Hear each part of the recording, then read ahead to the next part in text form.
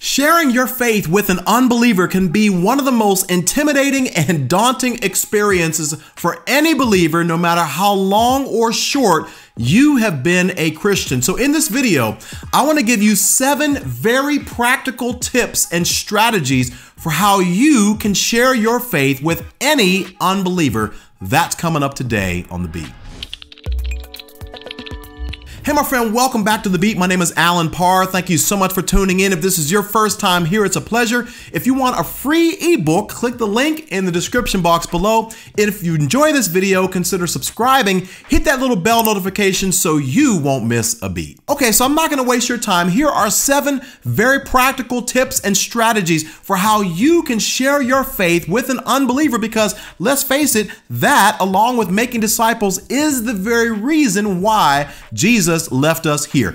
And tip number 1 is to understand that we cannot save anyone, but only God can. As a matter of fact, Ephesians chapter 2 verse 1 says, "And you were dead in your trespasses and sins in which you once walked." And so Paul here is describing our previous condition before we came to Christ. And he uses this word dead. And so I want you to just imagine for just a moment, if you were to go down to the local cemetery and you were to provide the clearest, most convincing proof and description of Christianity, and just you laid out the gospel very clearly.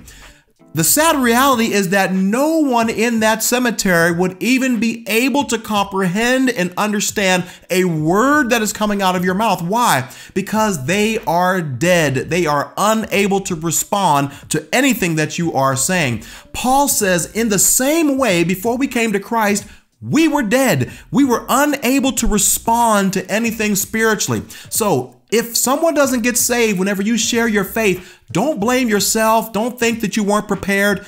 It could very well be that God has not quickened that person's heart yet, and their heart is very hardened towards the things of God. And it's only when God quickens their heart when they will be able to respond to whatever you are saying. So, number 1, know that you and I cannot save anybody. It has to be a work of God. Okay, tip number 2, before we get to the really good ones, is know the gospel. Now, I know that seems very obvious, but you would be surprised at how many Christians do not understand very clearly what the gospel actually is and what it means and what exactly Christ has done for us, because there is nothing worse than someone being ready to become a Christian and they raise their hand and say, "Hey, okay, I get it, man. Sign me up. I'm ready to be a follower of Jesus Christ. How do I do that?" And the person telling them about Christ doesn't even know how to walk them through the basic plan of salvation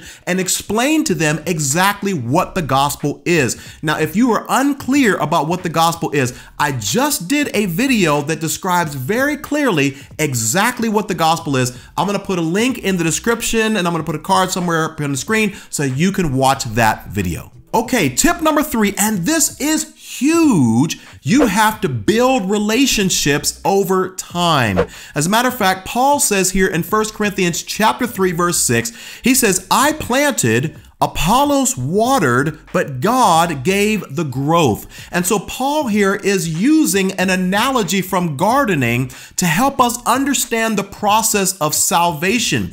In other words, it may or may not happen right away. The person that you're talking to, they may or may not be ready right then and there to give up everything in their old life and just simply follow Christ.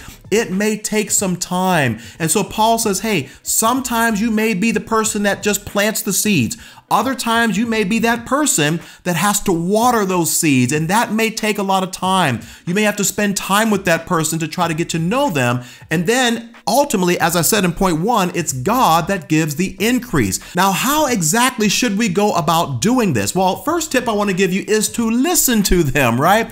You know, somebody told me a long time ago that we have 2 ears and only 1 mouth for a reason, because we're supposed to listen twice as much as we speak. And so the idea here is that you're listening to them, trying to gather up information, just getting to know them. What are their life experiences? What are their pain points?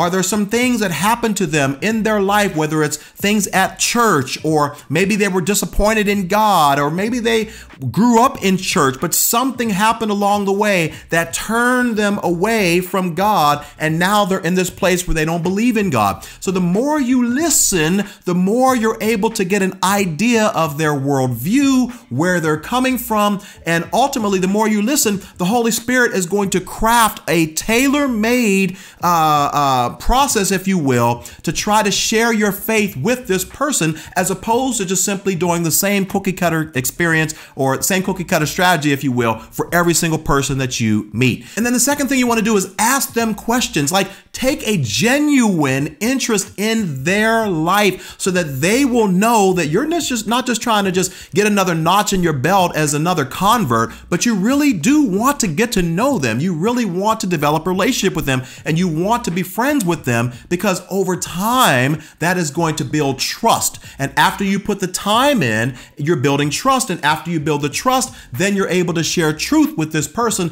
And not only that, it will allow you to see when the right time is for you to share the gospel, because you've been tracking with this person for some time, and God will tell you exactly when their heart is ripe and ready to hear the truth. Okay, number 4 is huge. Be ready to help them overcome the objections that they may have about the Christian faith. As a matter of fact, 1 Peter 3:15, one of my favorite verses in the New Testament, it says this: "And if someone asks you about your hope as a believer, always be ready to explain it." Now, some people that you meet just want to argue with you, and I'm going to talk about that in the next point. But some people that you meet, they are genuinely interested in the Christian faith. Like, they have real questions that if they could somehow get answers to these questions, it very well might help them overcome some of the objections that they have to the Christian faith. Now, this list of questions that I'm going to give you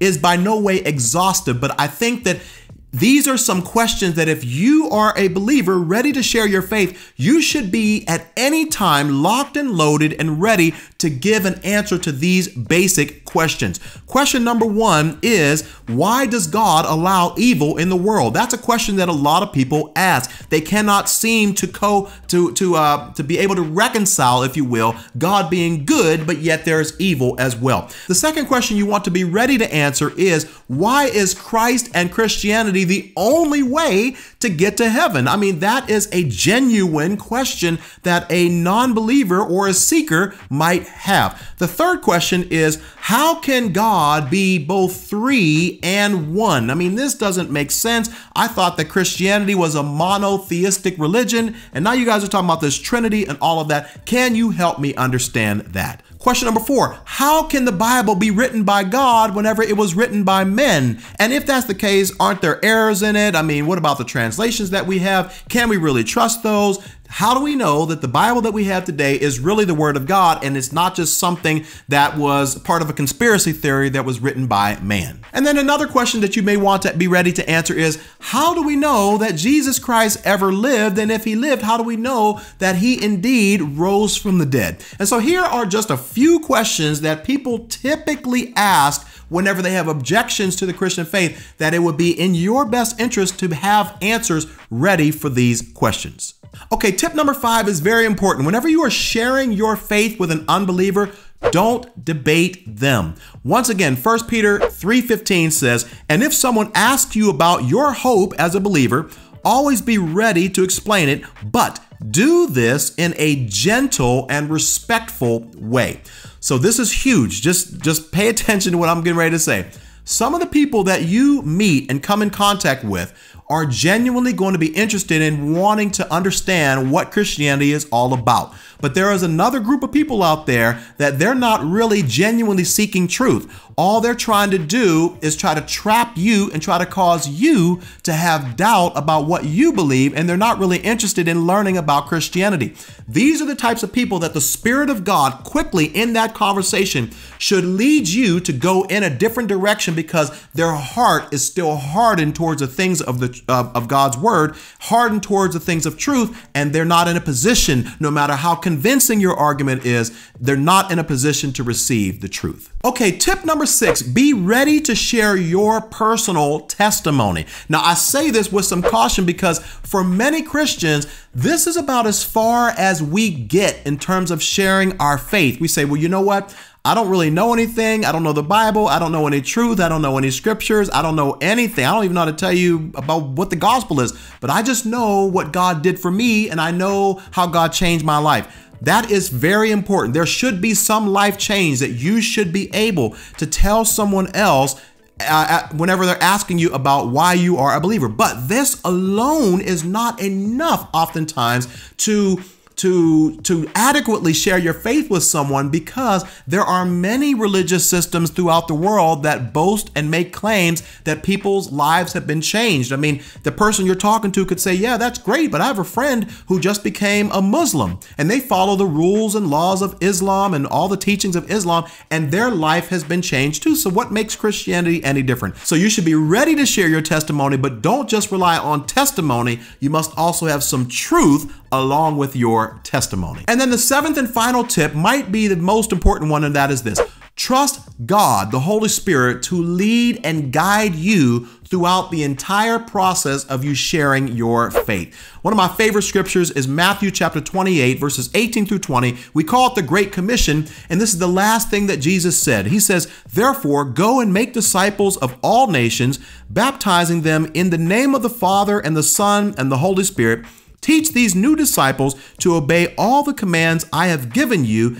Now watch this, and be sure of this: I am with you always, even to the end of the age." My friend, remember, when you share your faith, Jesus is with you. You are not by yourself. He has left the Holy Spirit to live and reside in you, to guide you and lead you and prompt you and give you the words to say and bring the things back to your remembrance, so that whenever you're sharing your faith and you're nervous and you don't know what to say, God, the Holy Spirit, trust Him. Spend some time in prayer beforehand, asking God to lead you and give you wisdom and give you insight and to get your mind right, so that whenever you get into that conversation, and more importantly, whenever you get into that long-term relationship with that unbeliever, the Spirit of God will be leading you in that relationship, so that hopefully, ultimately one day, they can become a believer in Christ. So my friend, I hope these 7 tips will make it easier for you to share your faith the next time you come across someone who doesn't believe in Christ. Remember this: it may or may not happen right away. If it does, great. If it doesn't, make sure you reach out and build a relationship with them, because you may be the person that not just plants the seed, but God may want you to water it, and ultimately God is going to give the growth. If you found this video helpful in any way, feel free to share it with a friend. Also, if you haven't done so already, I would love it if you would subscribe. Check out some of the other videos on this channel. Thank you so much for watching. I'll see you next time on The Beat.